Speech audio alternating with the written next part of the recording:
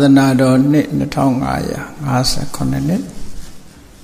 ကောဇာတက္ကရာ1385ခုနှစ်ပြာတော်လဆန်း73ရက်2014ခုနှစ်ဇန်နဝါရီလ73ရက်ရန်ကုန်တိုင်းဒေသကြီးမရန်ကုန်မြို့နယ်သာသနာရေးဝန်ကြီးဌာနသာသနာတော်ထုံးကားပြန်ပွားရေးဦးစီးဌာန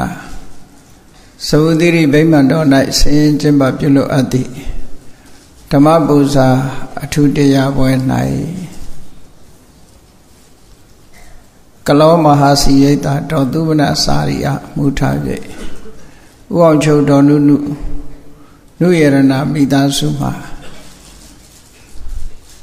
တော်ခင်ချုံမိုးနှစ်50ပြည့်မွေးနေ့အလှဖြစ်ဖြင့်ဆင်းရင်ကျင်းပအမတဒါနဓမ္မဒါနအဖြစ်ဖြင့်ဟောကြားအပ်သောလောကသားတို့အတွက်မြတ်ဗုဒ္ဓ၏ကြိုးပမ်းချက်အပိုင်း31တရားဒေသနာတော်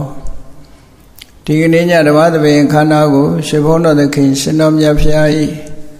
မဟာကရုဏာကုံကိုအာယုပြုကာတိကျုဖွဲ့ဆိုအပ်သော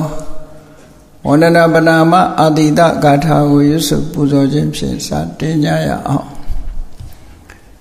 ယောကပဂောတိဟိပိယပမေယံကာလံကရွန်တောတိဒုက္ခရာနိခေရံကတောလောကဟိတယာနာထောနမောမာကာရုဏိကတတတယောနာထောဝိနိယမြာစွာတတဝါဤချမ်းသာစီပါလိုလားတောင်းတကုံပေါင်းခါသဖြင့်နာထမြညာခြင်းရှင်တော်မြတ်ဖရာသည်ကပ္ပဂောတိဟိပိဂရေကဘာအရေးအတွက်သင်္ချာတို့ဖြင့်တော်လဲအဘယ်မိယံရည်တွေတိုင်းတာဖော်ပြခြင်းငါမစွမ်းနိုင်ပါသောကာလံလေးအသင်ချေသိမ့်နေကဘာရှိကြသောကာလပတ်လုံးလောကဣတယတတ္တလောကဤအကျိုးစီးပွားအလို့ငါအတိဒုက္ခရာနိဥစ္စာအသက်ချေလဲအင်္ဂါမေတ္တာကြီးမာသမိတာနှင့်တထာဇနီဆွန်ခြင်းကြီးဟုကျက်တိထဘွယ်ငါးသွဲအစုအလွန်ခဲရင်တော်မူတို့ကိုကရွန်တော်ဖျားဖြစ်ရန်ရည်တန်ကြိုးကုတ်အားထုတ်တော်မူရသည်ဖြစ်ပြီးခေရန်လက်ချေမျက်လုံးအသက်ဆုံးလျက်နှလုံးစိတ်ဝံကိုရောဤပင်မှန်ခြင်းတို့ကတောဘဝတဏ္ဍကျိန်ဖန်များစွာရောက်တော်မူခဲ့ရရှာလိပြီမဟာကရုဏီကတတတဝါများရင်ဝဲသားကဲ့သို့တနာချစ်ခင်မဟာကရုဏာဆင်းဖြစ်တော်မူသောတသနာတသဝိနည်းများစွာတတဝါဤချမ်းသာစီးပွားလိုလားတောင်းတဂုံပေါင်းခါသဖြင့်နာထမြညာထိုးရှင်တော်မြတ်ဖရာအားနမောယုတိပြောင်းပြော့မှန်ကိုလျော်၍ကရောယုကျိုးရှိခိုးခြင်းသည်အထုဘဝတုစင်စစ်မသွေဖြစ်ပါစေတည်း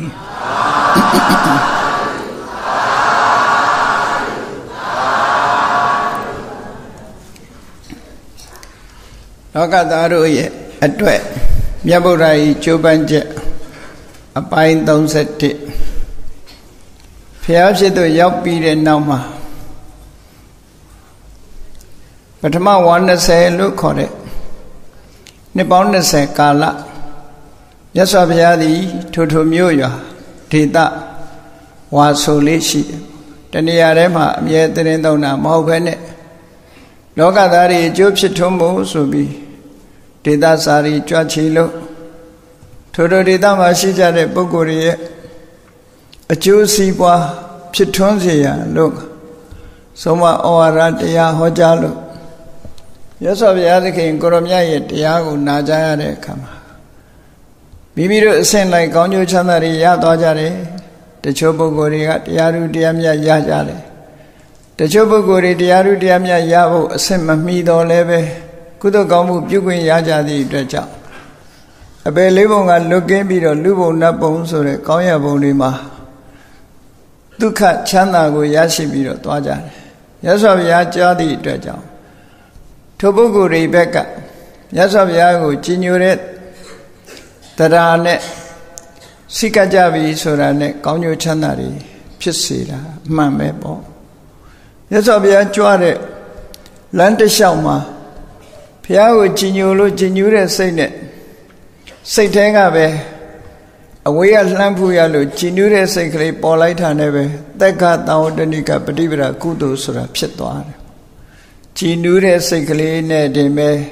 မြတ်စွာဘုရားကကောင်းရသူတိဘုံရောက်နိုင်တယ်ဒါဟာဒီကုသိုလ်ရဲ့စွမ်းအားဟာဘယ်လောက်ကြီးမားသလဲဆိုတာကိုဖော်ပြတာပဲနော်တာမန်ပီတိနဲ့ဒီဘဝတစ်ခုကောင်းစားဖို့ဆိုတာမဖြစ်နိုင်ဘူးခုလိုမြတ်စွာဘုရားသခင်ကိုရောမြတ်ရဲ့သီလသမာဓိပညာလို့ဆိုတဲ့ဒီကြီးမားတဲ့အရှိန်အဝါတွေနဲ့ဘုရားကိုကြည်ညိုတဲ့တရားပီတိစိတ်ကလေးဖြစ်လိုက်ရုံနဲ့ပဲအဲ့ဒီပီတိစိတ်ကလေးနဲ့တင်ပဲလူတွေဟာနတ်ပြည်တို့ကောင်းရသူတိဘုံရောက်သွားကြတာဆိုတာအထင်ရှားပဲလေလူတွေမပြောနဲ့အလုံးကြဘူးနေကြတဲ့ဖဏတဝတ္ထုပဲချိအကောင်းဆုံးအကြောင်းကျိုးနားမလဲပေမဲ့လို့မြတ်စွာဘုရားရဲ့အတန်တော်ပေါ်မှာကြည်နူးတဲ့စိတ်ကလေးနဲ့နေရင်ဘဝအဆုံးသတ်သွားတဲ့အခါမှာထိုကြည်နူးတဲ့စိတ်ရဲ့စွမ်းအားကြောင့်တာဝရိန္ဒနတ်ပြည်မှာဗိမာန်ရှင်သွားဖြစ်တယ်ဆိုတာပြောရင်ယုံနိုင်စရာမရှိဘူးဒီကြည်နူးတဲ့စိတ်ကလေးကိုပဲမြတ်စွာဘုရားကတက္ကသဝတ္တနိကပฏิပဒါကုသိုလ်စွမ်းအားဆိုတာအလွန်ကြီးမားတယ်လို့မှတ်သားတာကုသိုလ်ဆိုဒီမှာကံတရားဖြစ်သည့်အတွက်ကြောင့်ကုသိုလ်စွမ်းအားကြီးမားသလိုအကုသိုလ်ကလည်းအကျိုးပေးတတ်တယ်ဆိုတာတစ်ဖက်ကသတိထားဖို့လိုအပ်တယ်ဒါကြောင့်မို့မြတ်စွာဘုရားဟောကြားတဲ့ဒေသနာတော်တွေရဆိုရင်ကံတရားနဲ့ပတ်သက်ပြီးတော့မှတ်သားဖို့ရာကလျာဏံယတိဝပါပကံကောင်းတဲ့ကံပဲဖြစ်ဖြစ်မကောင်းတဲ့အကုသိုလ်ကံပဲဖြစ်ဖြစ်လူတွေဟာနေ့စဉ်မှာလုပ်နေကြတာကောင်းတာလည်းလုပ်တယ်မကောင်းတာလည်းလုပ်တယ်ကောင်းတဲ့အတွေးတွေလည်းတွေးတယ်မကောင်းတဲ့အတွေးတွေလည်းတွေးတယ်ရေပုံရခြုံငုံသုံးသပ်ကြည့်မယ်ဆိုရင်မကောင်းတာကတချို့ကများတယ်ပေါ့လူတိုင်းတော့မများပါဘူးကောင်းတာတွေများတာသို့တော့ကောင်းတဲ့လုပ်ရကလေးဟာနည်းနည်းပဲဖြစ်စေမကောင်းတဲ့လုပ်ရကလည်းမိနစ်ပိုင်းလောက်ဖြစ်စေစက္ကန့်ပိုင်းလောက်ဖြစ်စေနာဟိကမ္မံဝိနတတိကိုယ်တဏ္ဍမှာဖြစ်သွားပြီဆိုတဲ့ကပျောက်သွားတာမဟုတ်တော့ဘူးတဲ့ဒီလိုဆိုလိုတယ်နော်ဖြစ်သွားလိုက်တဲ့အခိုက်အလေးဟာအောင်မြင်ဖြစ်သွားလိုက်တဲ့ဟာကမေ့သွားပြီမဲ့တဘာဝတရားအလျောက်အိဋ္ဌသဘောတရားအရဖြစ်ပြီးပြတ်သွားတာမှန်တော့လဲသူ့ရဲ့တတ္တိလေးသို့မဟုတ်မျိုးစိတ်ကလေးကကြာကြံ့ရသွားတယ်အဲ့ဒီမျိုးစိတ်လေးကမြေနဲ့ရေနဲ့တွေ့ရင်ပေါက်တယ်လို့ပဲဘဝတစ်ခုအကျိုးပေးဖို့အတွက်ဆင်းသင်းဖြစ်နေတတ်တယ်ပေါ့ဒါကြောင့်မို့ဒါလေးကတော့မပြောပါတော့ဘူးဆိုပြီးတော့အကုသိုလ်ကံကိုလည်းသွားပြီးတော့အထင်မသေးတဲ့မူနော်ဒါကြောင့်မို့ဝစီဗေဒထိတိုင်းရှာဆိုပြီးတချို့လဲဘာမဟုတ်တာလေးနဲ့တင်ပဲဒီအပြောဆိုမတတ်စိတ်နေသဘောထားမတတ်တဲ့အတွက်ကြောင့်သွားပြီးတော့ကဲရဲ့ရှုပ်ချမိသွားရင်အဲ့ဒါတစ်သလုံးဒုက္ခရောက်ပြီးဘဝတန်တရားမှာကြည့်လေခောစုတ်တရာလောင်းကြည့်ပိစိကဗုဒ္ဓအိမ်ကြွလာတဲ့ပိစိကဗုဒ္ဓတပါးကခါလေးကုန်းနေတာဘာရဲ့လို့မဟုတ်ဘူးအပျော်လို့တာတို့ရဲ့ပိစိကဗုဒ္ဓကဒီလိုလေးကြွတယ်ဆိုပြီးတော့ရွှေခွက်ကလေးပွေ့ပြီးတော့ခါလေးကုန်းပြီးရည်စရာလို့တာကကုံးမကြီးဖြစ်နေနော်တကယ်ကတော့အဲ့ဒါမျိုးလေးကစပြီးတော့အတော်ကြောက်စရာကောင်းတယ်လို့အကုသိုလ်ကံဥက္ကသေနတထေသာဇလန်းကိုကြည့်လိုက်အောင်မယ်ဆိုရင်သူဇနီးတွေကဗာပြောလိုက်တော့သူတို့ဆူတောင်းတဲ့အခါလှူဒန်းပြီးဆူတောင်းတဲ့အခါဟိုအရှင်မြတ်ကသူတို့ဆူတောင်းပြမှာကိုသိလို့ပြုံးလိုက်တာကိုသူကဘာမှတ်ချက်ပေးတော့ဆို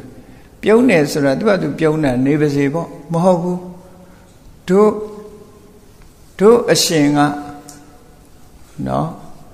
ခုခေတ်လို့ပြောရင်တော့အနုပညာသမားထမရဲ့လို့ပြောတာပေါ့နော်တို့အရှင်ကဒီစတ္တမနဲ့တူပါတယ်လို့နော်စတ္တမနဲ့တူပါတယ်လို့ပြောလိုက်တာဟိုယောက်ျားလို့တဲ့ပုဂ္ဂိုလ်ကလည်းသူဇနီးပြောတဲ့အတိုင်းအေးဟုတ်မှာပေါ့ကွာလို့ဒါနဲ့ပဲသူတို့ဇက်ကစားရတဲ့ဘဝမျိုးတွေရောက်သွားတာနော်အဲ့ဒါတကယ်စဉ်းစားကြည့်မယ်ဆိုရင်ဘာမှဖြစ်လောက်တာမဟုတ်ဘူးလို့ပြောရမယ်ဘာမှဖြစ်လောက်တဲ့မဟုတ်တဲ့ကံလေးကလည်းအကျိုးပေးတတ်တယ်ဆိုတာ အဲ့ဒါကိုပြောတာနာဟိကမ္မံဝိနတတိတဲ့ကုသိုလ်ကံပဲဖြစ်ဖြစ်အကုသိုလ်ကံပဲဖြစ်ဖြစ်ကိုလုံးမိတဲ့ကိုယ့်ရဲ့စိတ်ထဲမှာဖြစ်သွားတဲ့အရာလေးဟာအကုသိုလ်ကံဆိုရင်အမဲဆက်ကလေးပေါ့ကုသိုလ်ကံဆိုလို့ရှိရင်တော့အဖြူကလေးပေါ့အဲ့ဒီနှစ်ခုစလုံးဟာပျောက်ပြက်သွားတာမဟုတ်ဘူးတဲ့မျိုးစိတ်ကလေးတွေဖြစ်သွားပြီတနေ့တစ်ချိန်ကျအခွင့်သာလို့ရှင်အပင်ပေါက်လာမှာပဲလို့ဒီလိုပြောတာနော်ဒါကြောင့်မို့တတိထားရတယ်ကိုယ်နဲ့မဆိုင်တာဆိုရင်မဝေဖန်မိဖို့မပြောမိဖို့ကိုယ်စိတ်ကိုတတိထားပြီးတော့မြတ်စွာဘုရားရဲ့အဆုံးအမဩဝါဒရှိတယ်နာဟိနပရိတံဝီလောမာနိနပရိတံကတကတံလေသူတစ်ပါးရဲ့မသိမလျော်တဲ့ကိစ္စတွေဝေဖန်မနေနဲ့နော်နပရိတံဝီလောမာနိဝီလောမာနိဆိုမလျော်ညီတဲ့ကိစ္စတွေမဝေဖန်နဲ့ဟောကတကတံလောက်တာမလောက်တာတွေတော့ဝေဖန်မနေနဲ့ဒီလိုဆိုလို့တယ်နော်ဝေဖန်ပြီးပြောလိုက်မယ်ဆိုရင်ကိုယ်မှအကုသိုလ်ဖြစ်သွားနိုင်တယ်လို့ဒီလိုဆိုတာနပရိတံဝီလောမာနိနပရိတံကတကတံအတ္တနောဝအဝိခယကိုယ့်ကိုယ်ပဲချီလူတွေကသူများဝေဖန်လိုက်တယ်ဆိုရင်အော်သူများဝေဖန်တဲ့စိတ်ကိုတော့ကောင်းတဲ့စိတ်လို့သွားထင်နေတာအဲ့ဒါကမကောင်းတဲ့စိတ်ဖြစ်သွားတယ်ဒါလေးကိုတတိထားဖို့လိုတယ်နော်အကုသိုလ်ဆိုတာလွယ်လွယ်လေးနဲ့ဖြစ်တယ်ကြည့်မချီးမွမ်းတဲ့လူကိုချီးမွမ်းရင်လည်းအကုသိုလ်ပဲချီးမွမ်းတဲ့လူကိုကဲ့ရဲ့ရင်လည်းအကုသိုလ်ပဲဒီနှစ်ခုကမြတ်စွာဘုရားဟောထားတဲ့ဒေသနာတော်တွေထဲမှာရှိတဲ့ကောကလေးကတော့အလွန်တတိထားရမယ့်ကိစ္စတွေပေါ့မချီးမွမ်းတဲ့လူသွားချီးမွမ်းရင်လည်းအကုသိုလ်ဖြစ်တယ်ချီးမွမ်းတဲ့လူကိုသွားကဲ့ရဲ့မိရင်လည်းအကုသိုလ်ဖြစ်တယ်လို့ဒီလိုလုံမိလို့ရှိရင်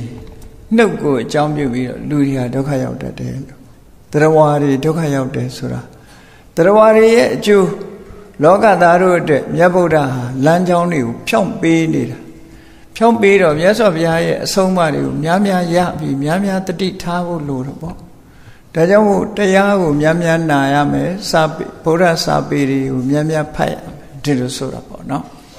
တရားမနာရင်လည်းမသိဘူးစာပေတွေမဖတ်ရင်လည်းမသိဘူးသိဖို့လိုတယ်ပေါ့ဒါကြောင့်မို့များများသိအောင်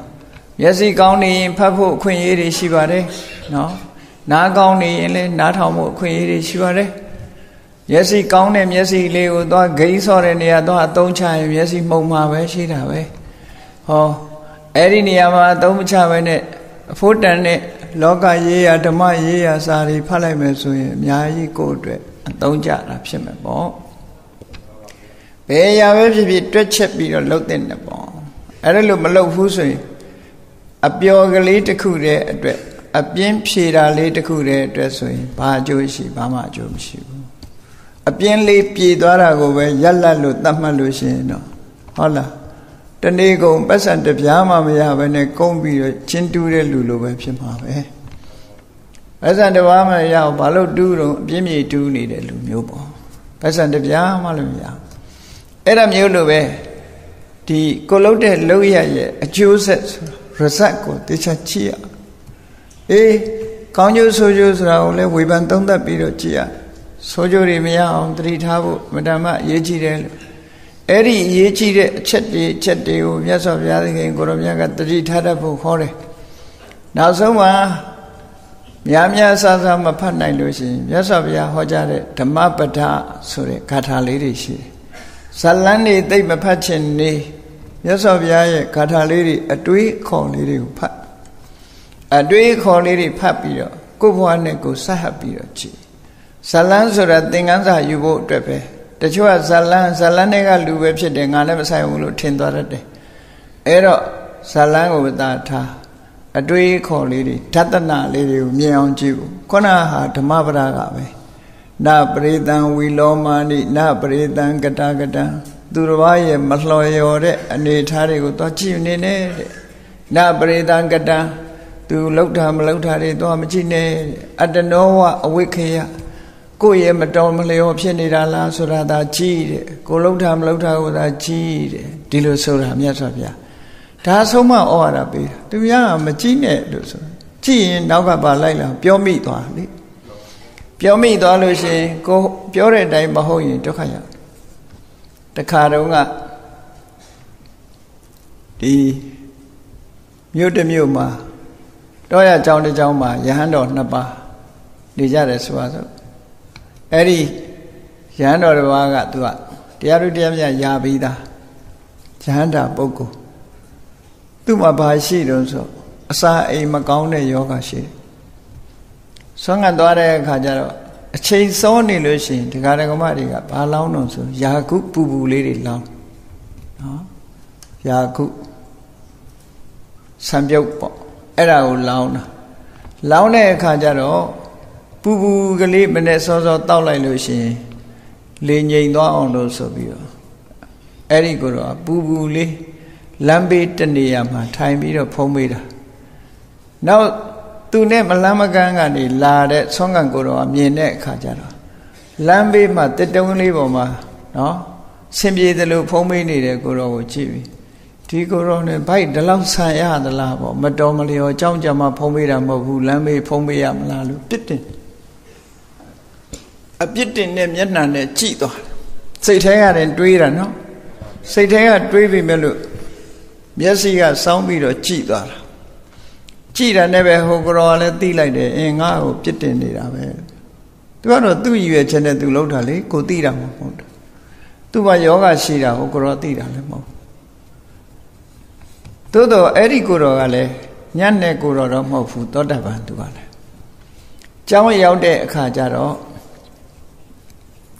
cháu yêu đệ khá cha đó, ấy đi nạp ba sâu nó, con nào cái hắn nạp bốc của mỹ, mà xin thì áo ya bị là sao, tôi đó đã bán chết đấy cháu. Ê, ấy là solution. Mình tốt đã bằng phiền đi ra li, cô tốt đã bằng phiền đi ra li. Phiền phụ chú luôn tha đấy, tất đi tha bị rồi, phiền sinh ra lại bị đau mà lại ôn đấy,ပြောtoàn. Ấy đi cha đâu mà tu tất đi ya bị, nông nếp phiền mà mi ra. Thì cô rồi gì nè, sát hại yang go số ra, bắt đầu mà lấy ở gì về luôn, đi luôn toa bị rồi, biết đến là chi mi. Ấy đi mà đau mà nè số đấy, chẳng bà đấy, nó. Ê, đó cái gì mà được khai đây biết được mà hôn lâu đấy, mà thiên hạ lâu đấy, giờ cái biết sao biết đó đấy.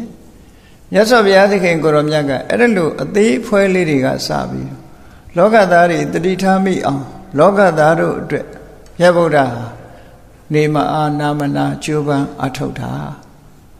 tất cả ngã se nè, varon se số pi cái, tất cả ngã se nè lên nè varon số pi đấy nào mà nó sẽ tao làm nhau cái này sao bây giờ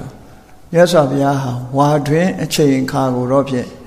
để trả đi ta đi mà mình đi đó về này tiền mà tông đó về này tao thì nhiều mà về tiền tông đó để nó sẽ này ngáo à xí vậy hòa nó sẽ rồi hồ na đi na nia anh ý đi bên đó cháu nó anh đi sao bây giờ nia anh suy đoán nhiều rồi đi sau lúc lưu thanh ra đây đi chỗ này ông cháu như mà trâu hoa bé sù đấy, ấy là lúc anh em cha nhớ sao bây giờ cho học bị rồi xem gì rồi đến đâu nè, tôi đó, tất cả lý ngã sinh nên lý bị lúc, hóa rồi, nó sẽ giá toa đấy, chính là nó sẽ giá toa bị đấy nào mà, nó sẽ trâu hoa nhau cái này sao bây giờ, tao thì nhiều mà về, bông mà hóa rồi cả là mà đến đâu đấy. Tôi đó hóa chất đấy chơi mà nó thu ấy để ta được để ta xài đi chọn đấy bỏ ấy đi tao thì mà nhớ sao bây giờ thì cái cô làm nhá nó xét tao làm nhau xí rồi cháu như mà sao bị đồ hóa số đấy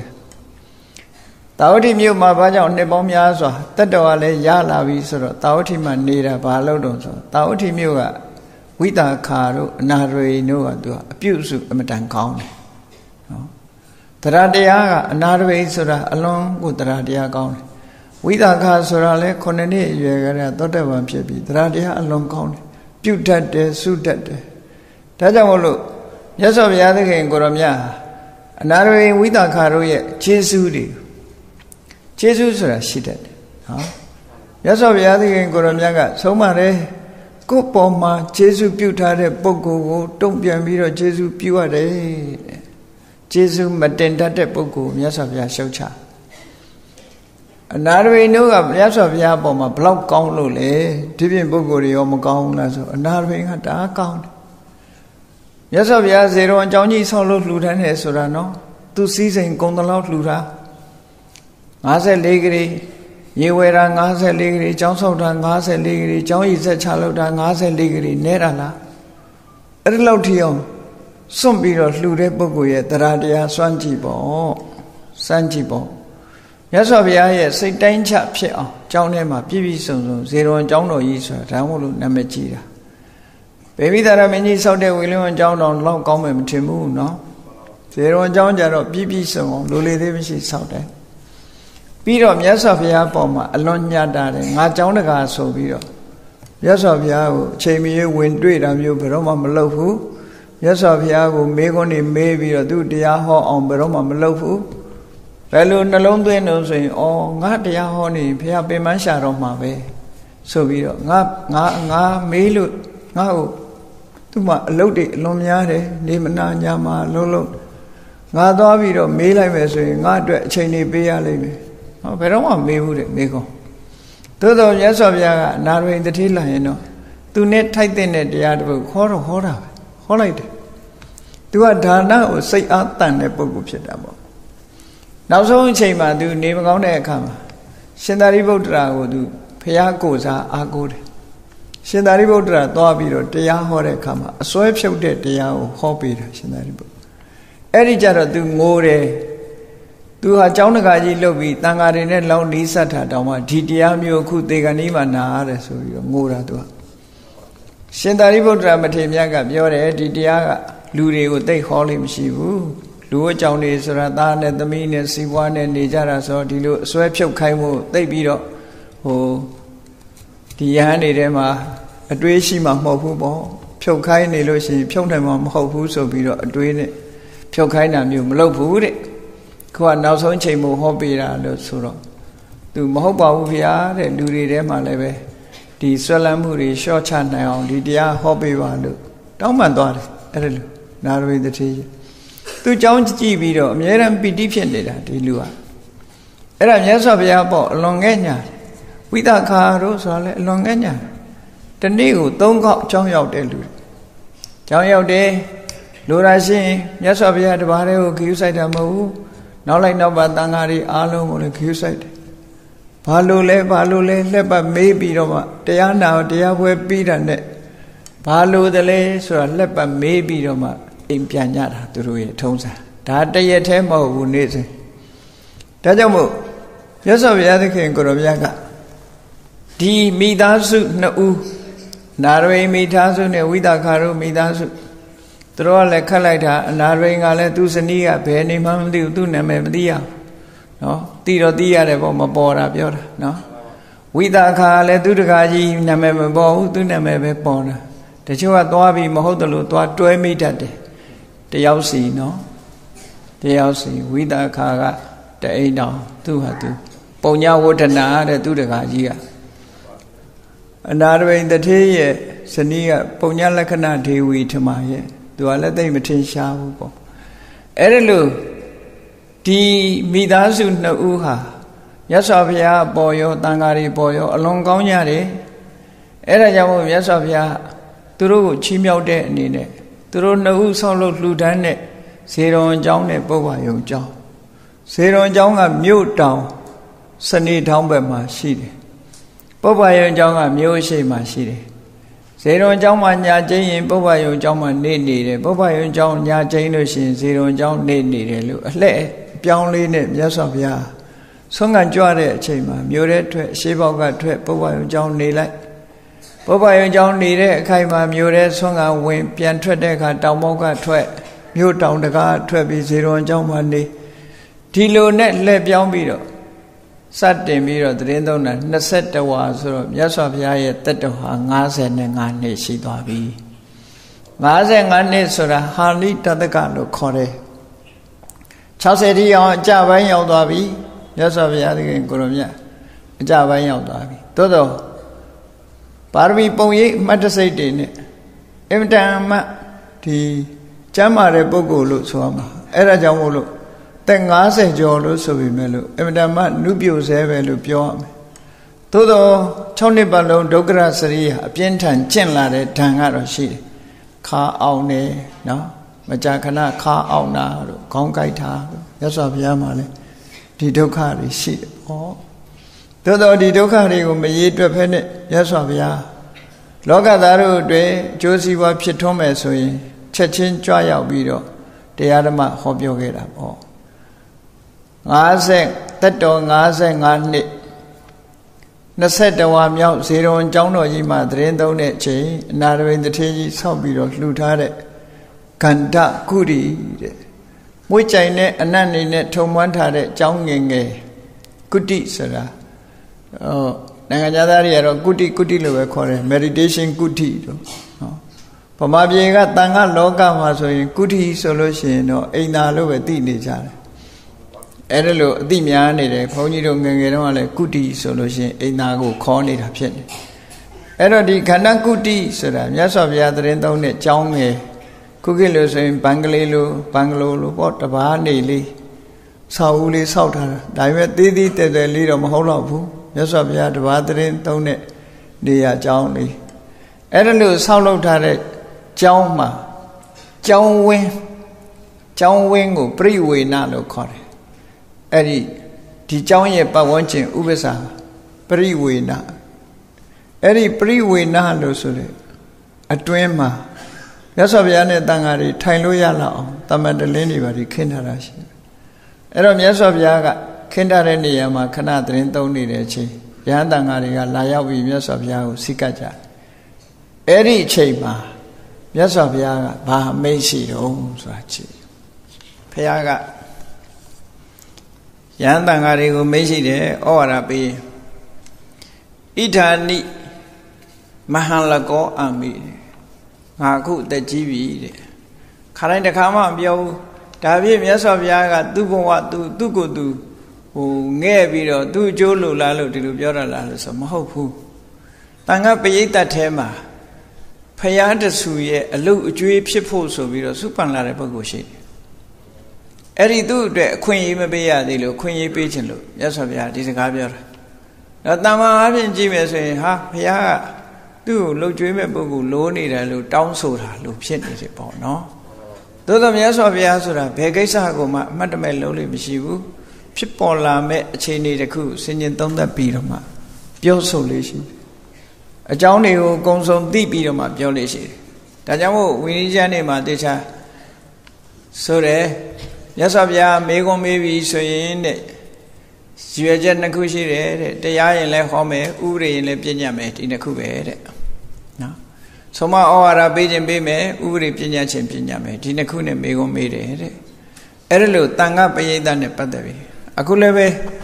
တန်ခပရိသတ်ထဲမှာမြတ်စွာဘုရားစကားစတယ်ရှင်သာရိပုတ္တရာတို့ရှမောက္ကလန်တို့ရှင်အနန္ဒာတို့ဆိုတာဒီပရိသတ်ထဲမှာပါတယ်ဣဒန္တိမဟာလကောအမိအခုငါအသက်ကြီးပြီ55နှစ်ကိုတက်ကြီးပြီအခုခေတ်ကလူတွေကတော့မလေးတက်60 80မကြီးသေးဘူးလို့ပြောတယ်သူကဘယ်သွားအတွက်တုံးဆို80 90သမားနဲ့တွက်ပြီးမကြီးသေးဘူးတဲ့ဟိုတခါကြီးတယောက်ဆိုလို့ရှိရင်သူ82နှစ်ဆိုတခါကြီး82နှစ်တက်ကြီးလာပြီဆိုတော့အောင်မေခုမှ16နှစ်ရှိသေးတယ်သူက81ကိုပြောင်းပြန်ပြန်ပြီးတော့ပြောတာအဲ့ဒါလိုပဲ82တွေ့တဲ့အခါလည်းပဲ28ရှိပါသေးတယ်တဲ့ပြောတယ်နော်83နဲ့38ပဲရှိသေးတယ်လို့ပြောတယ်အဲ့ဒီနောက် तू မေးလောက်ပြီဆိုတော့ तू အသက်88ကျတော့တခါရောက်လာတော့ဘုန်းကြီးကမှတ်တာကဲပြန်အောင်လေလို့အခု88ကိုကဲပြောပါအောင်လို့အသက်ဘယ်လောက်ရှိပြီနော်88ဆိုဘယ်လိုလဲဖိုးဝဟိုရင်ပေါ့ပြစ်တိုင်းတောင်ဖြစ်နေပြီဟိုလိုလှဲလိုက်လဲ88ဒီလိုလှဲလိုက်လဲ88ဆိုပြုံးနေတယ်အဲ့ကြတော့ဘာမှပြုံးအဲ့ကြဟောအဲ့လိုလူတောင်ရှိသေးတယ်တကယ်ရှိတာဒါပုံမြင်မဟုတ်ဘူး88ကို88ကျတော့ तू ဘာမှပြောနိုင်တော့ကဲပြန်အောင်လေလို့အရင်တော့81တုန်းက16နှစ်သားပဲလို့ပြောတယ်မဟုတ်လားလို့အခုကဲပြောလိုက်88ရောက်နေပြီဘယ်လိုပြောမလို့ဆိုရီးနေတယ်ပြောလို့ဖြစ်တော့လေအဲ့တော့မြတ်စွာဘုရားကကြည်တဲ့55တဲ့မယ်မြတ်စွာဘုရားလည်း55ဆိုဟိုဘက်လဲ55ဒီဘက်လဲ55ပဲလေအဲ့တော့ဣရဏိမဟာလကောအမိငါအခုတက်ကြီးပြီတဲ့အတွေ့အကြုံကိုမြတ်စွာဘုရားပြောပြတယ်ဧကိစေဘိက္ခု ငါကိုလာပြီးတော့အနိကပြုစုတဲ့ယဟန်တွေကတချို့ကိုယ်တော်တွေကတဲ့ဣမိနာမေကေနာကိစ္ဆာမာတိဟုတ်တယ်ငါဒီလမ်းကသွားကြရအောင်ပြောရင် तू ကမဟုတ်ဘူးတဲ့ဟိုလမ်းကသွားမယ်ဆိုပြီးတော့ငါသွားချင်တဲ့လမ်းကို तू မသွားဘူးတဲ့မလိုက်ဘူးတဲ့အဲ့ဒါလို့ငါစကားနားမထောင်တဲ့ကိုယ်တော်တွေရှိတယ်အေးဘေးကတော့ထင်လိုက်မယ်ဖះဆိုရင်ဖះစကားအကုန်နားထောင်ကြလိမ့်မယ်လို့မဟုတ်ဘူးနော်ဘာမှဘူးနဲ့ကိုသားသမီးကကိုစကားနားမထောင်ရင်ဒါထုံးစံပဲလို့သာမှတ်တယ်ကိုတပည့်ကကိုစကားနားမထောင်နဲ့ဖះတောင်မှပဲနားမထောင်တဲ့ကိုတော်ရှိတယ်အဲ့ဒါလို့နှလုံးသွင်းတတ်ရဟောအဲ့ဒါလို့ပြောပြီးတခြားလမ်းကသွားတယ်တဲ့ပြီးတော့တချို့ယဟန်တွေကတဲ့မြေကြီးပေါ်သူ့တပိတ်သင်္ကန်းတွေကိုချပစ်ပြီးတော့သူသွားခြင်းနဲ့လမ်းသွားတယ်တဲ့အဲ့လောက်တောင်လှုပ်တာနော်ဖះသင်္ကန်းတပိတ်ကိုယူလာပြီးတော့မြေကြီးပေါ်ချထားပြီးတော့အဲ့လိုသွားတာပြီးတော့တချို့ကိုယ်တော်တွေကြတော့နေပါဦးငါတစ်ပါးတည်းရှိသေးတယ်နောက်တစ်ပါးလာမှသွားပါဆိုတော့မနေနိုင်ဘူးတဲ့အရှင်ဘုရားကကိစ္စပြီးနေပြီတဲ့အရှင်ဘုရားတရားကျင့်စရာမရှိဘူးတဲ့တပည့်တော်ကအခုမှဘာမှတရားလို့မရသေးဘူးသွားရမှာပဲဆိုပြီးတော့ဒီလိုဆွသွားတဲ့ကိုယ်တော်လည်းရှိလားနော်အဲ့ဒါလို့သွားတဲ့ပုဂ္ဂိုလ်တွေရှိတယ်တဲ့အဲ့ဒါကြောင့်မို့လို့ငါအတွက်အမြဲတမ်းပြုစုလို့ကြွေးမဲ့ယဟန်တစ်ပါးလိုနေပြီတဲ့အဲ့ဒါကိုမင်းတို့သိကြလို့ပြောလိုက်ဟုတ်တယ်လေခေါင်းဆောင်တယောက်အနေနဲ့ဒီလိုပြောမှာပဲဒါတော့အဲ့ဒါမြတ်စွာဘုရားကသူ့အတွက်ပြောတာလားလို့ဆိုမဟုတ်ဘူးလို့ဘုန်းကြီးတို့စဉ်းစားလို့ရဘာလို့လဲဆိုတော့မြတ်စွာဘုရားဆိုတာနော်ဒီသူ့ကိုရေးကိုယ်တာကိစ္စနဲ့သူများကိုဒီလိုဟာမျိုးပြောမှာမဟုတ်ဘူးဘာလို့လောကသားတို့အတွက်ကြိုးပမ်းတာတော့ပါရမီတွေဖြည့်ပြီးတော့ဘုရားရဲ့အလုပ်ကျွေးရဟန်းဖြစ်ပါရမီဖြည့်လာတဲ့ပုဂ္ဂိုလ်နေရာမှာနေရာမပေးရသေးဘူးဘုရားတဆူပွင့်နေဆိုလို့ရှိရင်ဆူတောင်းလာတဲ့ပုဂ္ဂိုလ်တွေကရှိတယ်လက်ရယံတပိအက္ခတဝကဖြစ်ဖို့လက်ဝဲယံအက္ခတဝကဖြစ်ဖို့နော်ဒါတွေကဆူတောင်းလာဂုဏ်ဝိသေသရနဲ့ဆူတောင်းလာအဲ့ထက်ပဲအရေးကြီးတာဥပဋ္ဌာကဆိုတဲ့အလုပ်ကျွေးယဟန်အဲ့ဒါလဲဆူတောင်းလာတာတားတော်ဆိုတာလဲဆူတောင်းလာတယ်မိဘနှစ်ပါးဒါတွေအကုန်ဆူတောင်းလာတာထူးခြားတဲ့ဆူတောင်းနေတဲ့တည်းမှာအဲ့ဒီအလုပ်ကျွေးယဟန်ဟာထူးခြားတဲ့ဆူတောင်းတွေမှာပါတယ်ပေါ့မြတ်စွာဘုရားတဆူပွင့်လို့ရှိရင်မတူထူးခြားတာလေးတွေကအဲ့ဒါလို့ဖော်ပြလေးရှိတယ်ဒါကြောင့်မို့မြတ်စွာဘုရားဥပဋ္ဌာကလို့ခေါ်တဲ့အနိကပြုစုတဲ့ယဟန်အဲ့ဒီယဟန်အတွက်ခွင့်ရေးပေးခြင်းလို့ဒီစကားကိုစတင်မိန့်ကြားတယ်လို့ဒီလိုမှတ်သားရမယ်ပေါ့ဘာလို့ဆို55နှစ်ဆိုမမချာချာကြီးပဲရှိသေးတယ်လေမမချာချာကြီးပဲရှိသေးတယ်သို့တော့ဒီအချိန်ကနေပြီးတော့ဒီယာရုခန့်ထားတဲ့သဘောမျိုးပေးတာအဲ့ဒီမှာဒီနေရာမှာဥပဋ္ဌာကလို့ဆိုတာအလုပ်ကျွေးယဟန်လို့ဘာသာပြန်ကြတယ်ဥပဆိုတာအနီးကပ်ပြီးတော့ထာကယတ္တိသူအနီးမှာတာဝန်ယူပြီးတော့ပြုစုတယ်ဘာတွေတာဝန်ယူပြီးတော့ဘုရားကိုပြုစုရတော့ဆိုလို့ရှိရင်ကြည့်သွားတယ်ခရီးသွားတယ်ဆိုဘုရားရဲ့တပိတ်သင်္ကန်းတွေပြင်ပေးတယ်ခောက်ပေးတယ်သိမ့်ပေးတယ်နောက်ကနေယူပြီးတော့လိုက်တယ်ပေါ့ဒီလိုပေါ့နော်အဲ့ဒါလို့ရေချိုးမယ်ဆိုလို့ရှိရင်ရေနွေးရေအေးစီစဉ်ပေးတယ်မနဲ့မျက်နှာသစ်ဖို့ဆိုရင်မျက်နှာသစ်ရေတို့တပူတို့ဒါတွေအစင်သင့်ထားပေးတယ်ပေါ့တပူဆိုတာခုခေတ်ကတော့သွားလိုက်တန်နေနဲ့သွားလိုက်ဆေးတွေနဲ့လွယ်တယ်လေရှေးခေတ်ကတော့အဲ့လိုမဟုတ်ဘူးတပူက3မျိုးလောက်ရတယ်3မျိုးဆိုတာအထူရဲ့အပါရဲ့အလတ်စားရဲ့နော်အိန္ဒိယနိုင်ငံမှာတော့ခုချိန်ထိသုံးနေတော့မဲ့တမာယိုးတွေကိုဖြတ်ထားပြီးတော့ကားဂိတ်တွေတို့မိရထားတွေတို့ဆိုပြီးတော့ဒန္တပောနာဆိုပြီးလိုက်ရောင်းနေတာဒန္တပူနဲ့ရောင်းတာရှိတယ်ကလားတွေမှာနော်သွားတိုက်တာအဲ့ဒီတမာယိုးနဲ့သွားတိုက်တဲ့အလေးထားခုချိန်ထိပဲရှိတော့မယ်အဲ့တော့မြတ်စွာဘုရားအတွက်မနဲ့သွားတိုက်ဖို့တို့မျက်နှာသိဖို့တို့ဆိုတာလေးတွေကိုဆင်သင်လုပ်ပေးတာကြောင်းတန်ရှင်းလုပ်ပေးတာရေမိုးစီစဉ်ပေးထားတာမြတ်စွာဘုရားကဖဏမစည်းသည့်အတွက်ကြောင့်ဆုံးခံကြွလာတယ်ဆိုခြေဆေးဖို့တွေပါတွေအကုန်လုံးဒီလိုဝေယဝိဆလေးတွေကိုအမြဲလုံးမဲ့ပုဂ္ဂိုလ်ပေါ့အဲ့ဒီပုဂ္ဂိုလ်မျိုးဒီလိုပုဂ္ဂိုလ်မျိုးကလည်းဒီလိုလုပ်ဖို့အတွက်ဆုတောင်းလာမှရတယ်ပေါ့အဲ့ဒီမှာဝါ20တွင်းကရောအဲ့ဒီလိုပုဂ္ဂိုလ်တွေမရှိဘူးလားဆိုရှိတယ်ဘယ်နှပါးလောက်ရှိတော့ဆိုရင်9ပါးလောက်ရှိတယ် ညီတော်အနန္ဒအပါဝင်9ပါးရှိတယ်မြတ်စွာဘုရား120အတွင်းဘယ်သူတွေတုံးလို့ဆိုလို့ရှိရင်ရှင်နာဂသမလာဆိုရခေါ်ရှိတယ်နောက်ရှင်နာခိတနံပါတ်2ကနံပါတ်3ကဥပဝါနာဒီပုဂ္ဂိုလ်ရဲ့အကြောင်းကိုတဖြည်းဖြည်းအသေးစိတ်ခေါ်ပြမယ်နောက်ကြုံတဲ့အခါကျတော့နော်နံပါတ်4ကသူနခတ္တယဟန်နံပါတ်5ကစုံဒနံပါတ်6ကတာဂတနံပါတ်9ကရာဓာနဲ့နံပါတ်8ကမေဂိယနံပါတ်9ကရှင်အနန္ဒာဆိုပြီးမြတ်စွာဘုရားကိုကြုံတယ်လို့ဝင်ရောက်ပြီးတော့ volunteer ပေါ့ဝကြီးုံငယ်ပြုတဲ့ပုဂ္ဂိုလ်တွေဒါပေမဲ့သတ်မှတ်ပြီးတော့တာဝန်အနေနဲ့ပေးတာမဟုတ်ဘူးအဲ့တော့ကြုံတယ်လို့ဝင်ပြီးတော့လုပ်ကြတဲ့ပုဂ္ဂိုလ်တွေကြုံတယ်လို့ဆိုတာကမကြုံရင်မလုပ်ဘူးဆိုတဲ့အဓိပ္ပာယ်ရတယ်လေဒါကြောင့်မို့ဒီဘာသာနယ်တင်းတင်းပေါ့အဲ့ဒီလို PS ကိုထားဖို့ဒီလိုဆိုတာပေါ့နော်ဘာသာနယ်တင်းတင်းမြတ်စွာဘုရားတဲ့ဥပဋ္ဌာကဆိုတဲ့ယဟန်ရတုအဲ့ဒီလိုမြတ်စွာဘုရားပြောတဲ့အခါကျတော့စိတ်မကောင်းဖြစ်ကြတယ်စိတ်မကောင်းမှုဆိုတာ2မျိုးရှိတယ်လို့မှတ်သားတာတန်ခါပိဋကတွေထဲမှာရှင်သာရိပုတ္တရာတို့ရှင်မောက္ကလန်တို့စိတ်မကောင်းဖြစ်ကြတယ်ဆိုတာဘယ်လိုဖြစ်တာတော့ဆိုဓမ္မတံဝေခလို့ခေါ်တယ်ဓမ္မတံဝေခဆိုတာဟာ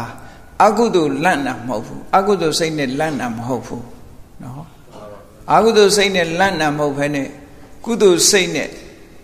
ငါတို့မေ့လိုက်တာတော်တော်ဆိုးဝါးပါလားဆိုတဲ့လန့်နေမျိုးလန့်တာနော်အဲ့ဒါကိုဓမ္မတံဝေခလို့ခေါ်တယ်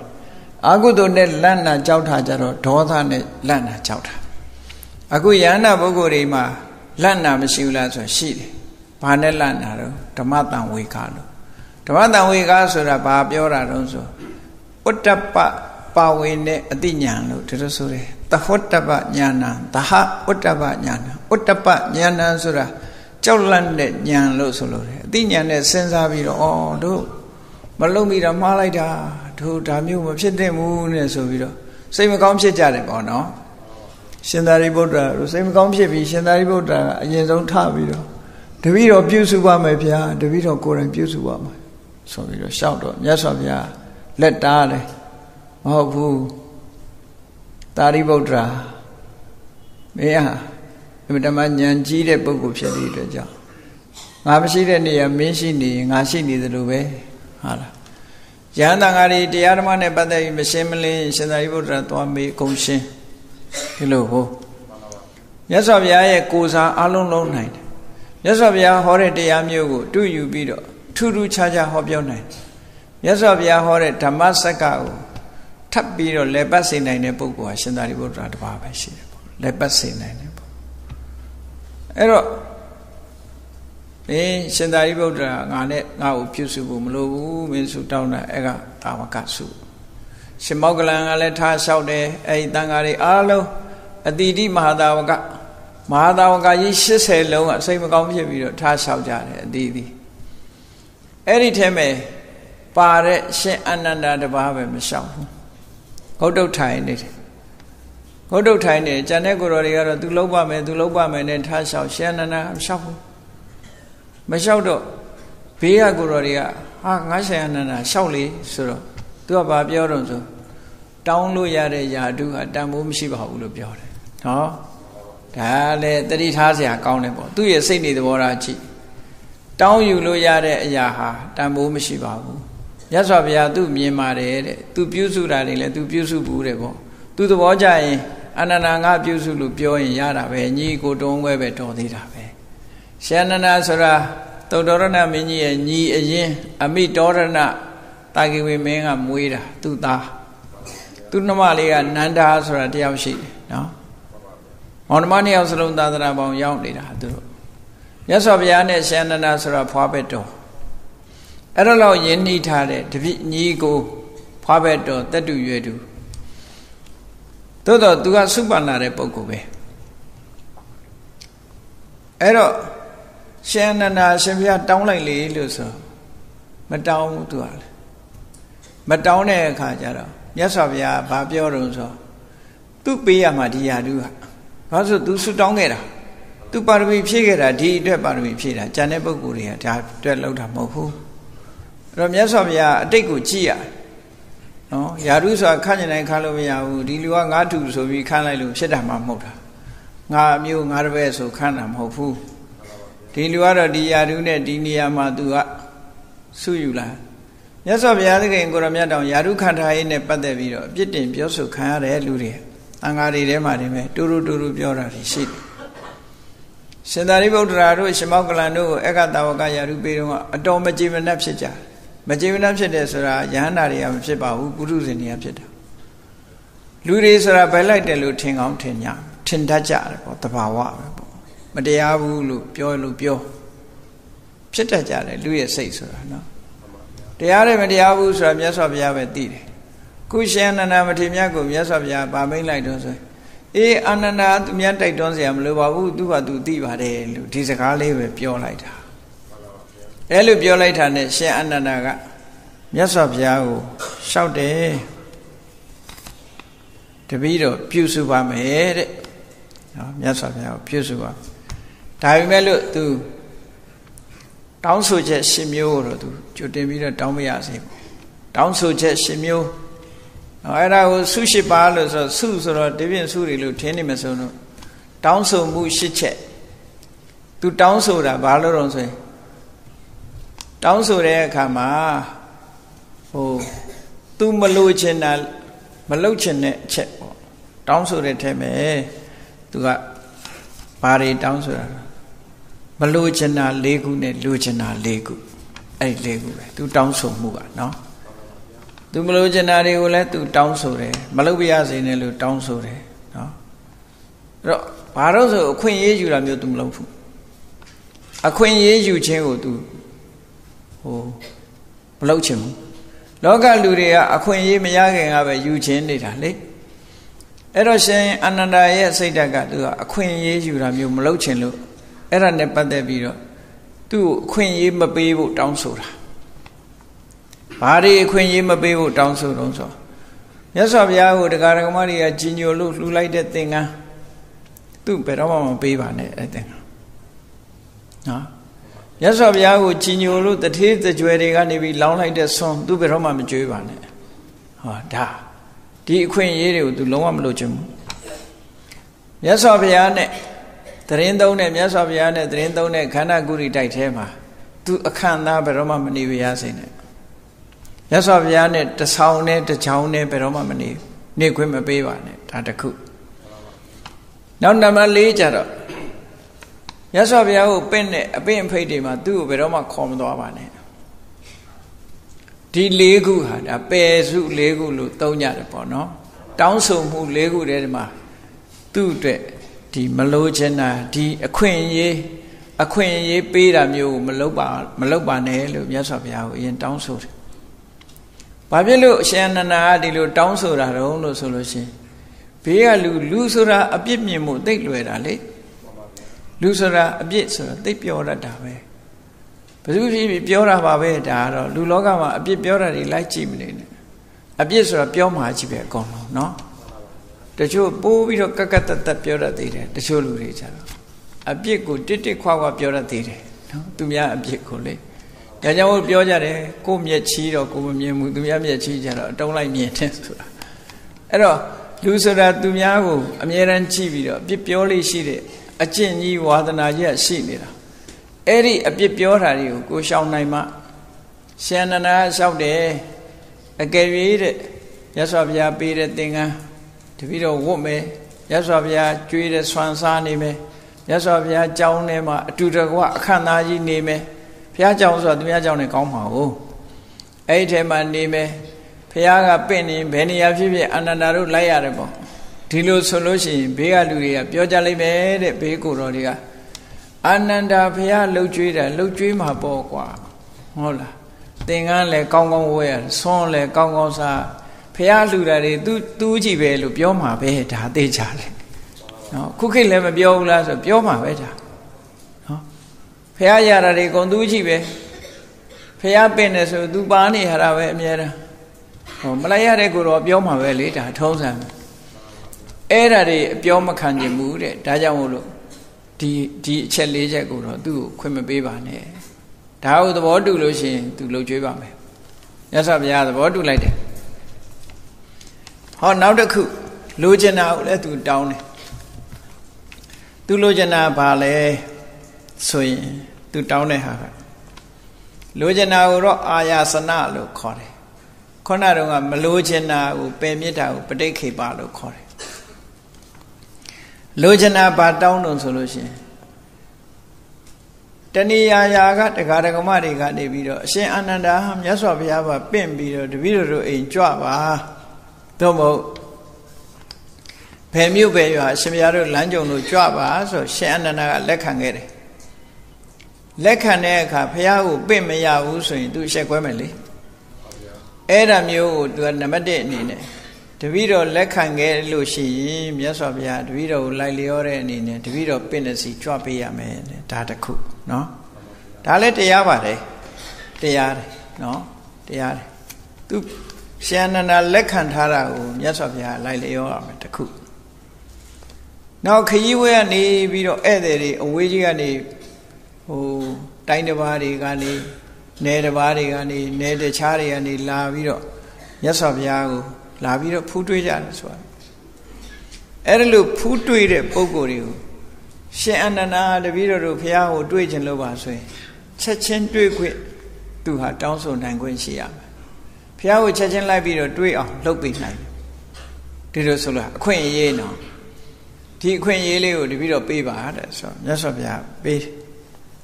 နောက်တစ်ခါတပည့်တော်မှာတဲ့ယင်ထဲကမရှင်းတဲ့အချက်လက်တွေရှင်းအချိန်မရွေးမြတ်စွာဘုရားကိုမေးခွင့်ပေးပါဒါတခုနောက်ဆုံးတစ်ခုကတော့ဘာလို့ဆိုရင်ရှင်ဘုရားတပည့်တော်မပါတဲ့နေရာဒီမှာဟောခဲ့တဲ့တရားတွေမှန်သမျှတပည့်တော်ပြန်ပြီးတော့ပြောပါရီထိုးပေါ့နော်ရီထိုးလို့ပါပြန်ပြီးတော့ဟောပေးပါတပည့်တော်ဒါဖြင့်ဒါတွေဘာလို့ပြောတာတုံးလို့တောင်းဆိုရတုံးဆိုရင်ဒါတွေကအများတွေနဲ့ပတ်သက်ပြီးတော့ကဲရစရာဖြစ်နိုင်တယ်တဲ့ဟာအာနန္ဒာဘုရားနောက်ကနေပြီးကောက်ပါအရေးလိုလိုက်နေပြီးတော့ကြည်စံသူပင့်တဲ့နေရာဆိုရင်လည်းဘုရားကညင်းတယ်သူဘာမှအသုံးမချဘူးပေါ့နော်သူဘုရားကသာလှုပ်ကြွေးနေရသူဘာခွင့်ရေးမှမရဘူးလို့ပြောတယ်လို့ပြောမှာပဲလေသူဘာခွင့်ရေးမှမရဘူးအဝေးကလာတဲ့ပုဂ္ဂိုလ်တွေကိုလည်းသူ့မှာဘာအာဏာမှမရှိဘူးဘုရားတောင်မှဆုံးပေးခွင့်သူ့မှာမရှိဘူးဟောဒီလိုပြောလိုက်မယ်တဲ့တန်တရားရှိတာတောင်သွားပြီးတော့သူ့မှာမေးပိုင်ခွင့်မရှိဘူးဘာများအခွင့်အရေးရှိလို့တော့ဟောလူဆိုတာကြံ့ကြံ့ဖန်ဖန်ပြောတယ်လေအဲ့ဒါလို့ပြောလိုက်မယ်တဲ့နောက်ကိုယ်ရမှာဟောခဲ့တဲ့တရားကိုပြန်ဟောဖို့ဆိုတာကြလူတွေကပြောကြလိုက်မယ်တဲ့အာနန္ဒာဘုရားနောက်ကနေအရေးလူတစ်ခေါက်ခေါက်လိုက်နေပြီဟိုဟာလေးမေးလိုက်မသိဘူးဒီဟာလေးမေးလိုက်မသိဘူးဆိုရင်တပည့်တော်ရှက်เสียကောင်းမှာပေါ့ဒါမို့လို့ရှင်အနန္ဒာဟာမြတ်စွာဘုရားတရားတော်တွေကိုအများကြီးမှတ်သားပြီးတော့ကြက်မှတ်နေတဲ့ပုဂ္ဂိုလ်တူပဲဖြစ်တယ်ဘယ်နေရာပါဟောခဲ့တာဖြစ်ဖြစ်အကုန်လုံးမြတ်စွာရှင်အနန္ဒာဧဝမေတုတံဆိုတာရှင်အနန္ဒာစကားတွေပဲဧကံတမယဘဂဝါတာဝဋ္ဌိယရာဇဂေဝိဟရတာစသဖြင့်ရှင်အနန္ဒာဏိဒံပြောခဲ့တဲ့စကားတွေအဲ့တော့ရှင်အနန္ဒာအကုန်မှတ်မိတယ်ဆိုတာဉာဏ်ကောင်းလုံးအကြီးလို့မှတ်မိတာလို့ဒီလိုကြီးတယ်မတွက်နဲ့လုံလဝိရိယကောင်းလို့မှတ်မိတာအမြဲတမ်းကြက်မှတ်ပြန်ဆိုပြီးတော့နေတာသူကနော်ဝိရိယတအားကောင်းတယ်မှတ်ဉာဏ်လည်းကောင်းတယ်ဝိရိယလည်းကောင်းတယ်အေးမှတ်ဉာဏ်လေးတော့ကောင်းပါတယ်ဝိရိယမကောင်းဘူးဆိုလည်းပျောက်သွားမှာပဲခေါင်းကုတ်စဉ်းစားသဘင်နေတာကြွတ်မှာဘာမှထွက်လာမှာမဟုတ်ဘူးရှင်အနန္ဒာမထေရမြတ်ကနောက်ကြတော့တွေးလိုက်မယ်သူ့ရဲ့အကြောင်းအရာတွေကိုဖော်ပြတဲ့အခါကျတော့အဲ့ဒါလောက်ထိအောင်ရှင်အနန္ဒာမထေရမြတ်ကလည်းအမျှော်မြင်ကြီးမားတယ်သူတောင်းဆိုချက်ရှစ်မျိုးမြတ်စွာဘုရားခွင့်ပြုမယ်ဆိုရင်ဘယ်သူမှပြစ်တင်စရာမရှိတော့အဲ့ဒါဆိုလို့ရှိရင်မြတ်စွာဘုရားရဲ့ဒီအလုတ်အကျွေးအဖြစ်သူတောင်းယူရမယ်ဆိုရင်အမတမမိုးတရားချေအောင်ရှင်အနန္ဒာကမြတ်စွာဘုရားကိုပြုစုခဲ့တယ်ဘယ်သူလုံနိုင်မလို့စဉ်းစားကြည့်မြတ်စွာဘုရားဘာမှပြောစရာမလိုတော့အောင်ရှင်အနန္ဒာဟာအရင်ကလည်းလှုပ်ကြွေးပြုစုခဲ့ပြီးတော့အချိန်နဲ့တပြေးညီနော်ချိုးစရာရေဆိုလဲအစနစ်ခြေဆေးဖို့ရေဆိုတာလဲအစနစ်တပူအစနစ်မျက်နှာသစ်အစနစ်အကုန်လုံးသ င်္ကန်းတွေဘာတွေကစပြီးတော့အကုန်လုံးပြင်ဆင်ပေးအစင်းနဲ့မြတ်စွာဘုရားရဲ့အရေးကဲလဲလွန်သည့်တခါတလေမြတ်စွာဘုရားကနှုတ်ကထွက်ပြီးတော့ပြောတာမဟုတ်ဘူးအရေးကဲတင်ပြတာတခါတရံသူ့ကိုတပိတ်ရှင်အနန္ဒာကိုတပိတ်မယူခိုင်းမနဲ့ကိုယ်တိုင်ကြွပြီဆိုရင်ဘယ်သူမှမလိုက်ကြတဲ့နောက်ကဒါမြတ်စွာဘုရားရဲ့သင်္ကေတပဲသူတပိတ်သူယူပြီးသွားပြီဆိုရင်သူတပါးတည်းသွားမယ်ဒီလိုသိထားရတယ်ပေါ့နော်သူတပါးတည်းကြွမယ်ဆိုတာကိုလေမြတ်စွာဘုရားနှုတ်နဲ့ပြောနေတာမဟုတ်ရှင်အနန္ဒာအကဲခတ်တာနဲ့အကုန်သိတယ်ရှင်အနန္ဒာဆိုတာ तू ကအလွန်အကဲခတ်ကောင်းတဲ့ပုဂ္ဂိုလ်လို့မြတ်စွာဘုရားကိုယ်တိုင်အချီးမွမ်းခဲ့တယ်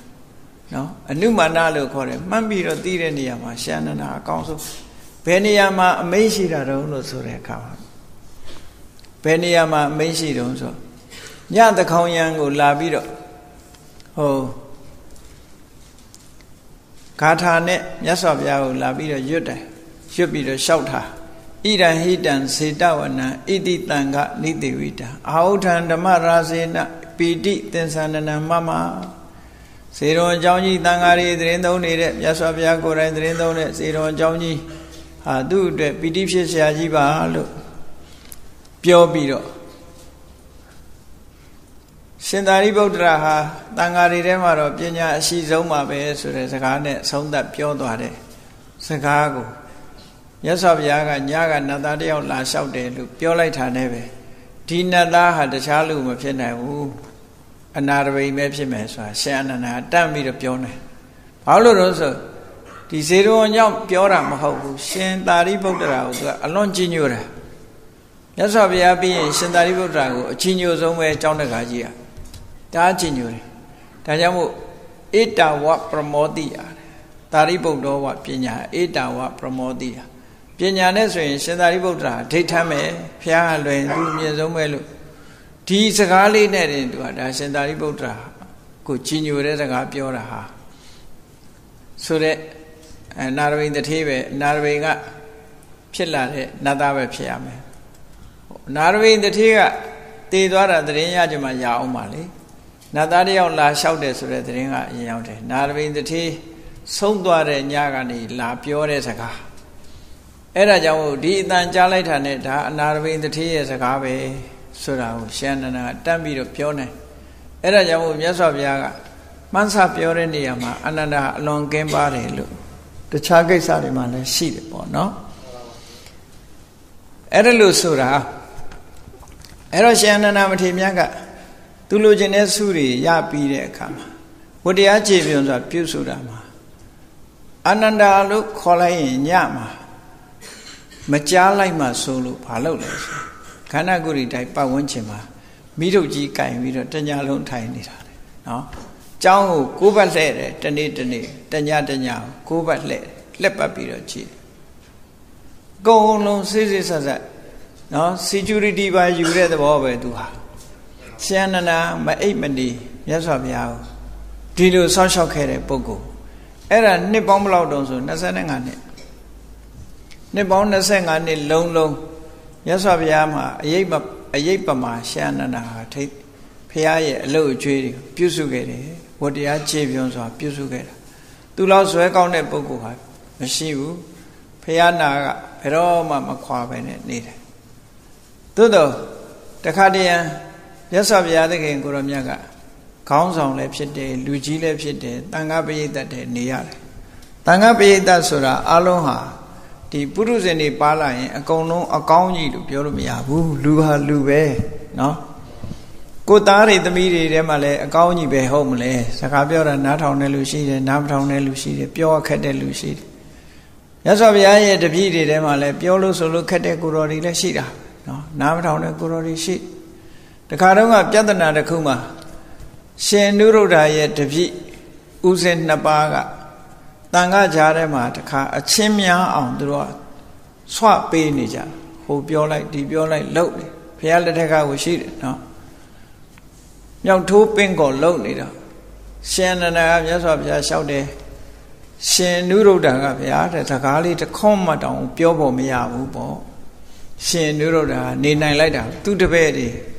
တန်ဃာတွေတဦးနဲ့တူမတက်အောင်လုပ်နေကြတာသူတို့ပဲပြဿနာတွေပေါ်အောင်လုပ်နေကြတာရှင်အနုရုဒ္ဓဟာတခုမှဝင်မပြောဘူးလို့မြတ်စွာဘုရားလျှောက်တဲ့အခါကျတော့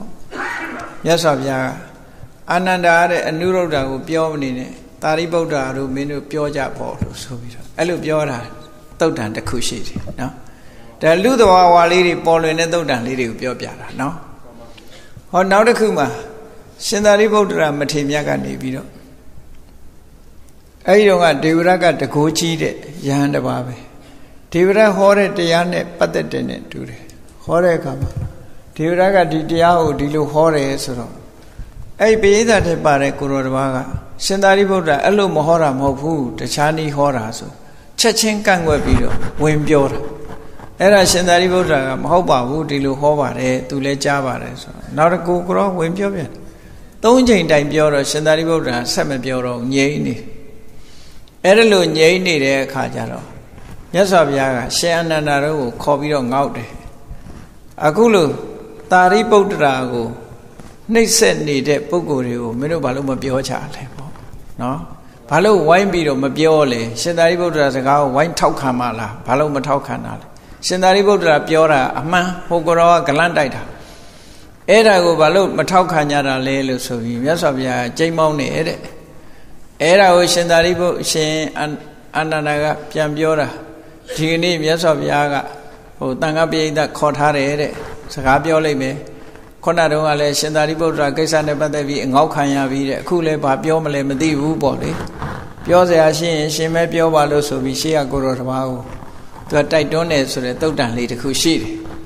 အဲ့တော့လူသားဟာလူသားပဲဒါတွေကအတော်လူသားအပိသားတဲ့သဘောတရားတွေကိုပြောပြတာနော်လူပိဋကတ်သေးဆိုတာဒီလိုပဲဘေးကနေအမြင်နဲ့လက်တွေ့နေထိုင်တာနဲ့တူတာမှမဟုတ်တာဟုတ်ဘေးကလူတွေရဲ့အမြင်နဲ့လက်တွေ့နေထိုင်တာကွာခြားတယ်အေးမြတ်စွာဘုရားသခင်ကိုရောမြတ်လူသားဖရာဖြစ်သည့်အတွက်ကြောင့်လူတွေထဲမှာနေတဲ့အခါမှာလူတွေကတွေးခေါ်ပြီးမြတ်စွာဘုရားအပေါ်မှာမြင်တာတွေကလည်းပဲမြင်မှုခံရမှာပဲဘုရားသခင်ကိုရောမြတ်မှာတော့နော်ဒီ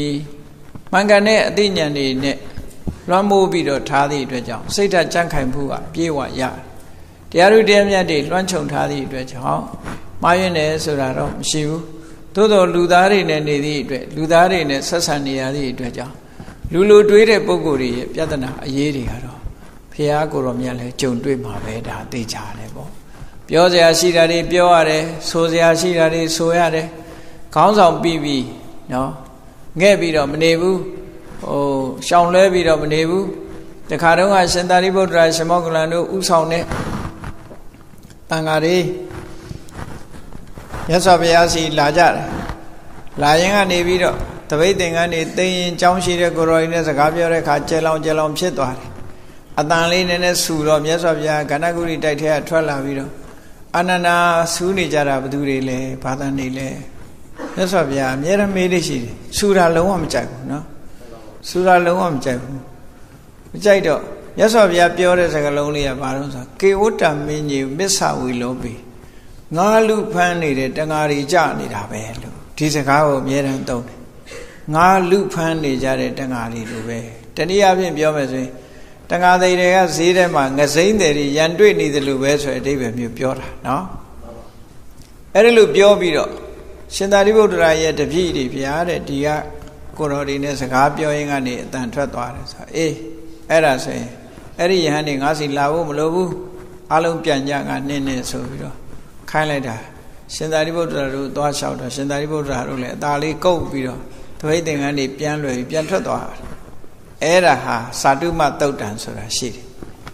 တော့အမြဲတမ်းကြည်ညိုစရာကောင်းတဲ့သုတ်တံတွေကိုတေချာဖတ်လို့ရှိရင်အဲ့ဒါလိုမြတ်စွာဘုရားနှင်ထုတ်လိုက်တဲ့အခါကျတော့သဟံဝတိပြမကြီးကဆင်းလာပြီးတော့တောင်းပန်တယ်တာဂဝေမင်းသားတွေကမြင်တဲ့အခါမြတ်စွာဘုရားလာတောင်းပန်ကြတယ်ဘာဖြစ်လို့တော့ဆိုအဲ့ဒီတန်ဃာတွေထဲမှာခုမသာသနာပေါင်းဝင်လာတဲ့တရားနုသေးတဲ့ပညာနုသေးတဲ့ပုဂ္ဂိုလ်တွေပါတယ်ပေါ့စိတ်တွေပါထိခိုက်ပြီးပြောင်းလဲသွားမှဆိုရတယ်ပေါ့နောက်ပိုင်းတော့မြတ်စွာဘုရားကသူတို့ပြန်မခေါ်ခိုင်းဘူးသို့တော့မြတ်စွာဘုရားကစိတ်ဓာတ်နဲ့ညွတ်ပြီးတော့ရှင်သာရိပုတ္တရာရှင်မောက္ကလန်တို့ကိုသိစေတဲ့အခါမှာရှင်သာရိပုတ္တရာရှင်မောက္ကလန်တို့ကဖះကျေနပ်ပြီဆိုပြီးတော့တပည့်တွေခေါ်ပြီးတော့ဖះကြောင်ပြန်သွားကြတယ်အဲ့ဒီအခါကျတော့တိတ်လို့ငြိမ်းတာနော်တိတ်စိတ်အဲ့ဒါကြောင့်မလို့မြတ်စွာဘုရားရဲ့တပိတာဝကဖြစ်တဲ့လူတွေဟာဆူညံမှုဆိုတာကိုရှောင်ကျင်ရမယ် တခါတော့ကဘုန်းကြီးတို့တရားပွဲမှာစူးညံနေလို့တခါပြောလိုက်တာရှိတယ်ဘုရားဘာသာဖြစ်ပြီးဘုရားစကားနားမထောင်တာတော့ဗမာတွေပဲလို့နော်ဘာလို့စူးညံလုံးမမသိဘူးလို့အတန်ချက်ဆက်ကြီးတွေအော်ဖွင့်ဗမာပြည်မှာအဆူဆုံးပဲလို့အတန်တွေကအဆူဆုံးကဘာမှာလိုက်ကြည့်လိုက်မယ်ဆိုရင်တော့ကလပြည်နဲ့ဗမာပြည်ဟာအဆူဆုံးပဲလို့တခြားနိုင်ငံတွေမှာတိတ်ဆိတ်နေတာပဲတကယ်တော့ကြည့်အမေရိကန်တို့ဆိုဘုန်းကြီးအမေရိကန်တစ်နှစ်နေဘူးတယ်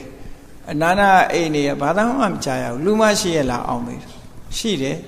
ဘယ်တော့မှအတန်ချက်ဆက်အော်ဖွင့်တာမရှိဘူးတချင်းအော်ဖွင့်တာမရှိဘူးတချင်းဖွင့်ရင်ကိုယ့်နှစ်ကြက်ကလေးနဲ့နားထောင်နေကြလူတောင်ရှိတယ်မထင်ရဘူးတကားပိတ်ပြီးတော့တိတ်ဆိတ်ငြိမ်သက်မှုကဘယ်တရားကမ္မထမ်းထိုင်လို့ရတဲ့အနေအထားမျိုးရှိတယ်ပေါ့အမေရိကန်မှာဆိုကြားတဲ့အတန်လေးကဘာလို့ဆိုကားဟွန်းတာမကြားရဘူး emergency ambulance ကားတန်ပဲကြားရတယ်တခြားဘာမှမကြားဘူးငြိမ်နေအဲ့ဒါလေးတခုပဲကြားတယ်အေးစူပါမားကတ်တွေဝင်သွားလိုက်ရင်လည်းငြိမ်နေကြတာပဲကိုလို့ဗမာတွေတော့မသွားလိုက်နဲ့စူးညံနေကြတာပဲတဲ့ဩတို့ဗမာလူမျိုးတွေဟာမြတ်စွာဘုရားရဲ့အဆုံးအမဗုဒ္ဓဘာသာဝင်တွေဟာဘုရားရဲ့ဆုံးမတာကိုမလိုက်နာကြပါလားလို့တခါတော့ကတရားဟောတဲ့ထဲမှာတခါထည့်ဟောတာတရားဟောတဲ့ထဲထည့်ဟောတာကိုအဲ့ဒီတရားကြတော့အပြည့်စုံမလွှင့်မဲနဲ့ဖြတ်ပြီးတော့လွှင့်သွားတယ်နောက်တော့လည်းအပြည့်စုံလွှင့်နေဓမ္မရဲ့ပထမလွှင့်တာဖြတ်ပြီးတော့လွှင့်သွားအဲ့ဒါဘာကြောင့်ပြောရတာတုံးဆိုမြတ်စွာဘုရားရဲ့ခုံနေထဲမှာပါတယ်အပ္ပတ္တကာမအပ္ပတ္တဝိနိတာတဲ့အေးမြတ်စွာဘုရားအတန်တိုးတိတ်တာကိုနှစ်သက်တယ်တိုးတိတ်မှုကိုလိုလားတယ်တိတ်ဆိတ်ငြိမ်သက်မှုအဲ့ဒါမှလိုလားတယ်ကျမ်းမာရေးနဲ့ကြည့်မယ်ဆိုလို့ရှိရင်အတန်တိတ်ဆိတ်ငြိမ်သက်မှုဟာအသိဉာဏ်ကိုဖွံ့ဖြိုးစေတယ်ကျမ်းမာမှုပိုရစေတယ်ဆိုတာအားလုံးကဒီစာပေတွေဖတ်ဖူးတဲ့ပုဂ္ဂိုလ်တွေနားလည်ကြလိမ့်မယ်ဒီနားထဲမှာအတန်နေဆူညံပြီးတော့ရိုက်ခတ်နေခြင်းဟာကျမ်းမာရေးကိုထိခိုက်စေတယ်ဟောလူတွေမှာလည်းပဲထိခိုက်စေတယ်အဲ့ဒါကြောင့်မလို့တိတ်ဆိတ်ငြိမ်သက်တာဟာအလွန်ကောင်းတယ်နော်တန်ချဲဆက်ကြီးတွေအော်ဖွင့်တာဘုန်းကြီးတို့ဘယ်တော့မှဒါကြီးတွေရက်ခိုင်းမှမလဲလို့ပဲဆုတောင်းရုံပဲဆုတောင်းနိုင်ပါတယ်ကောင်းတာလှုပ်လို့ဆိုးတာလှုပ်လို့တန်ချဲဆက်ကြီးတွေအော်ဖွင့်နေတာတော့ဒီအိန္ဒိယနိုင်ငံကအတူယူထားတာလားတော့မသိဘူးတခြားနိုင်ငံတွေမှာတော့တဲမရှိဘူးအဲ့ဒါနော်အိန္ဒိယနိုင်ငံမှာလည်းဒုရခပူဇာဆိုနားခွဲမသာအောင်ပြီတော့ဟောအိန္ဒိယရောက်ရင်အဲ့တော့တိတ်ဆိတ်ငြိမ်သက်မှုမျက်နှိုးချပြီးတော့ဖရာပွဲကြောင်းပွဲကအစတိတ်ဆိတ်ငြိမ်သက်စွာအလေးအနက်ဆောင်ရွက်နိုင်ကြရင်တော့အလွန်ကောင်းတယ်လို့ဟောမြတ်စွာဘုရားသခင်ကိုရောမြတ်ရဲ့လက်ထက်တော်ခါကာလတော့55နှစ်တက်တော်ရွယ်ရှိတယ်မြတ်စွာဘုရားသခင်ကိုရောမြတ်ဟာငါသက်ကြီးပြီငါ့ကိုထာဝရပြုစုမဲ့ပုဂ္ဂိုလ်လိုအပ်တယ်လို့ရှင်အာနန္ဒာကိုစောင်းခဲ့ပြီးတော့ပြောတဲ့စကားအဲ့ဒီနေ့ကနေစပြီးတော့အလုံးသဘောတူရှင်အာနန္ဒာမထေရမြတ်ကသူကိုယ်တိုင်မြတ်စွာဘုရားထံလျှောက်ထားတောင်းပန်ပြီးတော့ဥပဋ္ဌာကဆိုတဲ့အလုပ်အကျွေးယာဓုကိုစတင်လက်ခံခဲ့တာဖြစ်ပါတယ်အဲ့ဒီကနေစပြီး25နှစ်ပြိဋိဘံစံတိထိအောင်ရှင်အာနန္ဒာမထေရမြတ်စွာဘုရားဝတ္တရားခြေပြုံးစွာပြုစုလုပ်ကျွေးခဲ့တယ်ဆိုတာကိုနာယူမှတ်သားကြပြီးလောကသားတို့အတွက်မြတ်ဗုဒ္ဓရဲ့ကြိုးပမ်းချက်တွေကိုအခုလိုသိရှိပြီးတော့ဝမ်းမြောက်ဝမ်းသာမြတ်စွာဘုရားရဲ့ခုံတွေကိုကြည်နူးတဲ့တရားအဖြစ်အောက်မေ့နိုင်ကြပါစေကုန်သတည်း